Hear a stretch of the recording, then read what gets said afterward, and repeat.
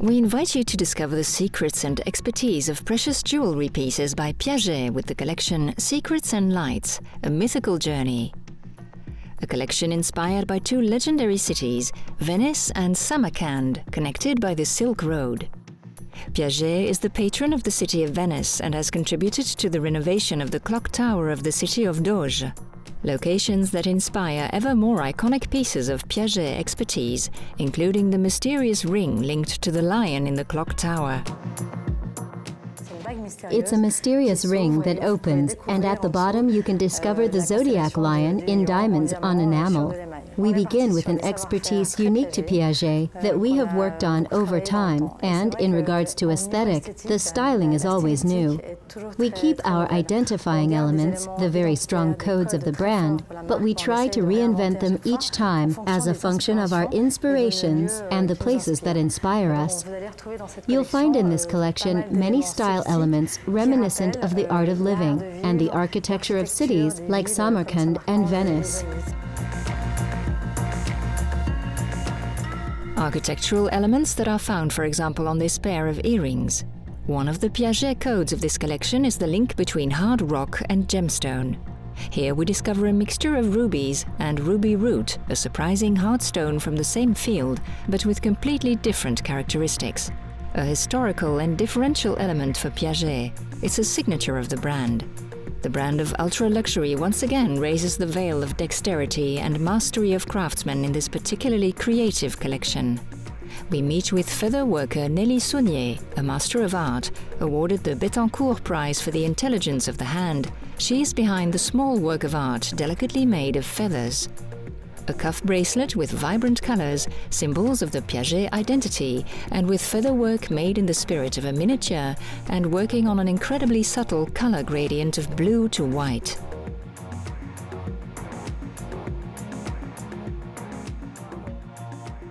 Le début du travail sur cette manchette, ça part d'un dessin amené par le designer qui propose le sujet de mixer plumes et pierres. This cuff starts with a drawing made by the designer who proposes the subject mixing feathers and stones. We start with a drawing that you see behind me on the wall, and the subject is a new collection on the theme of Venice. I start working with a colorful intention, technical details, supports that will be used, all kinds of details that will create this cuff, notably with precious stones on feathers. From that point, I will look for the raw materials that will then be selected depending on their proportion and sizes that will support the feathers, and that it should be in continuous harmony with what will be arranged above and below. I chose a certain number of feathers with an aesthetic desire, which takes up the Venice theme, while creating a parallel with an object that makes a reference to something that I particularly like. My aesthetic choice was influenced by the Pietra Dura table, a reference model that was copied many times during the 17th and 18th centuries, made of ebony wood, with mother of pearl, with an iridescent visual aspect, with different shades and colors. Actually, it was while I was choosing the feathers that these mirror and reflection effects came to life while playing with light and shadow. Rehaussé de nacre avec tout ce système en fait visuel d'irisation, de nuances et de couleurs. Donc en fait c'est le pendant quand j'ai fait ce choix de plume d'utiliser ces effets reflets et miroirs de la plume tout en jouant les clairs-obscurs. Roughly speaking, containing numerous pre-prototypes, at least 6 months of collaboration is necessary to end up with a work of this type. The color of the feathers is natural and original. They're pheasant feathers, medallion peacock beard, and blue peacock feathers. Other pieces made of feathers, this feather tiara with a flapper's feel. Alors la tiare, c'était un dessin un peu moins précis avec juste 3 plumes. Donc c'est une évocation et j'ai eu beaucoup de liberté pour exprimer quelque chose au travers de mon matériau, d'un choix. The tiara was a less precise drawing with just 3 feathers. It evokes a choice of textures and effects, and I had a lot of freedom to express that with my material. So this has been a crescendo of proposals with many prototypes with different techniques to bring novelty, because that's my intention in my field.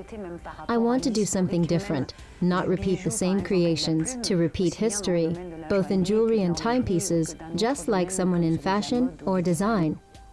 On the tiara, you have ostrich mounted one by one. It's not the only feather, it's a composition of many feathered elements adjusted one alongside the other. You have ostrich, rooster, pheasant, Lady Amherst, and Gura. There's a lifespan, which is what we'll accord to every object that we'll protect and take care of. If we take care of these objects, we can have them a long time. The feathers come from everywhere. For example, we have peacock and common pheasant feathers that come from French-bred birds. For the rarer feathers, they come from a very old stock that are like gems, that make the pendant of a necklace, and come from these birds of paradise that have reflections like little mirrors, a particular structure with its almond form, and are extremely delicate. So, at the end, it's about knowing the materials. Petite forme d'amande, enfin tout ça c'est dans l'extrêmement délicat. Donc après c'est une connaissance du matériau. In regards to fine jewellery, the lights of Samarkand shine like sparkling ornaments at sunset. Golden in warm tones obtained through fine work on a special stone, spessartite. We also have a marquise cut diamond that is particular to Piaget for the lighting and intensity games that we find in the stones. We have just opened this Piaget store. It's the biggest boutique in the world, spanning over 500 meters squared, and has really allowed us to help clients discover our collections, expertise, different codes of the brand, and then an atmosphere, a Piaget society that's found within the house of Piaget. The boutique, situated in the heart of haute couture, was born with Worth in 1858. In regards to very important expertise, we find it on this element, an expertise that allows us to blend all the exterior radiance of pieces with the trade secrets of fabrication behind our rare pieces.